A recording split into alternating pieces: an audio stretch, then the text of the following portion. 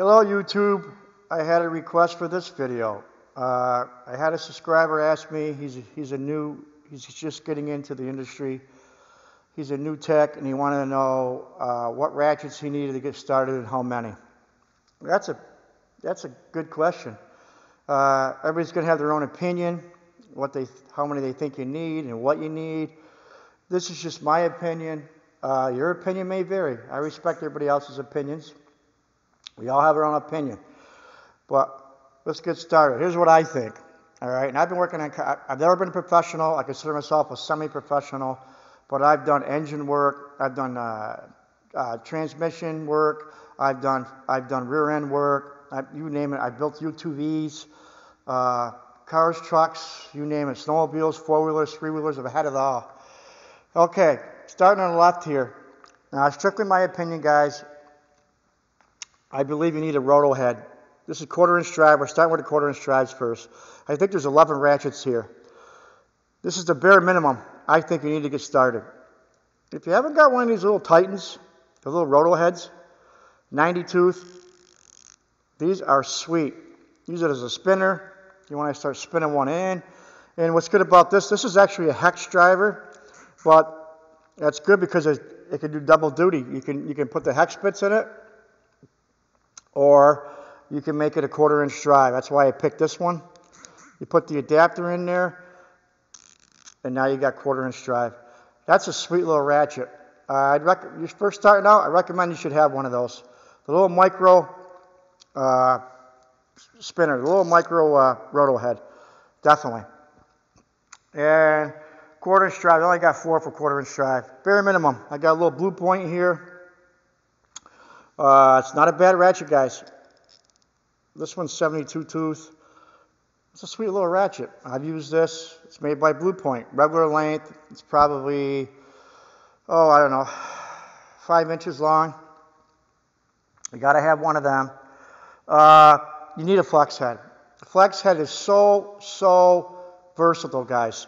You get in those nicks and crannies and all those tough spots. You definitely got to have at least a few of these when you're starting out. If you don't, you'll be sorry. This one's made by Gear Wrench. It's the 120 XP, which you guys are familiar with. Non-locking. I prefer the locking, but this is a non-locking version. Whether you get comfort grips or regular grips, that's just preference. They both have their good and bad about them. You know, if they're non-comfort, just chrome. They're cold in the winter. They tend to sweat if the garage isn't heated. You know, they can get pitted to rust a little bit. Whereas the comfort grips, they don't like the oil and grease. They tend to wear out faster. They don't hold up in a tough environment as well. It just comes with a choice on that. You need at least one long quarter-inch drive ratchet. This one's not a flex. It's made by Vim. This one's 90 tooth.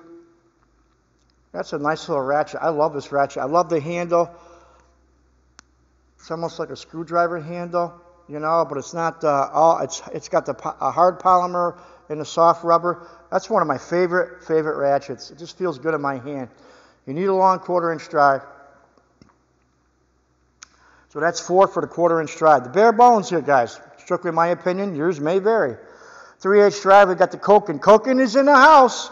Take a gander. And you look at this. This is only a $55 ratchet, guys. Lowest back drag in the industry, bar none. Beautiful little ratchet. It's on the small side for 3/8 drive, but you need one like that.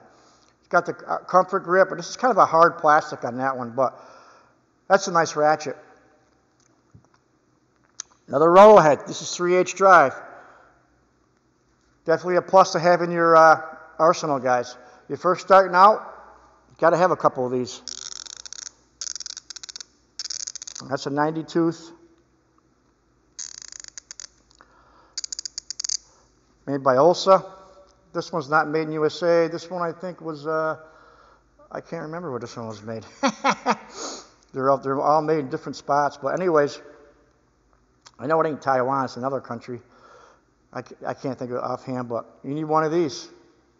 Roto head, 3/8 drive. And another flex head. Now this is 3/8 drive. This one's made by Gear Wrench, the 120 XP. What's nice about this one, it's got the locking head. You can see it there. You can lock in different positions. This is one of my favorite ratchets, guys. I love this ratchet. Good looking, it's got the small head. You'll be happy you picked that one up. It's not bad for how much it costs either. It's up there a little bit, but that's a lot of ratchet. You need one of them. They're probably one of the ratchets you grab the most right there when you're going on 3/8 drive. It's just so versatile. And you got to have at least one long one, you know, for reach or leverage, you know, all the above, right? 72 tooth, that was made by Easy Red. You got to have one of them. Okay, now we're going to get the half-inch drive. Half-inch drive is usually, you know, you pull the half-inch drive, you got some obviously bigger bolts, bigger fasteners, and you need some torque. But this is a regular length one I use, made by Capri, 90 tooth. Like I said, I had a request for this. Somebody said, what do I need? How many do I need? Because I have 100 ratchets or close to it. Do I need 100? No, you don't need 100. Most of my life, I only had 30. Regular length, half-inch drive. I'd say you got to have one of those. Then I'd have one that's in between. This is a Williams. This is a tank that's 15 inches long. Get a little more leverage with that, reach. That one's 36 tooth. As you can see, you got to have one of them. And this is probably one of my favorites. This big bad boy here is 26 inches long. It's made by Genesis. It's got the hard plastic handle. I love these handles. Flex head. I think that one's 72 tooth. I could be wrong, guys. I can't remember. That's a bear. Good for leverage, reach. You bring that out, you mean business. You got to have one of them. And the only other thing I would have that I don't have is a breaker bar. I got breaker bars, but I don't have it out here. You would need a breaker bar. That's the bare bones, guys. Let me know what you think. Leave your opinion. I always get back to you guys. I enjoy the feedback. Channel's doing good. All because of you guys. Let me know what you use, what you think, and for a new tech, how many you think you need, and how many can you get away with. I always say this is bare bones. If you're doing this professionally every day, that's probably the bare bones.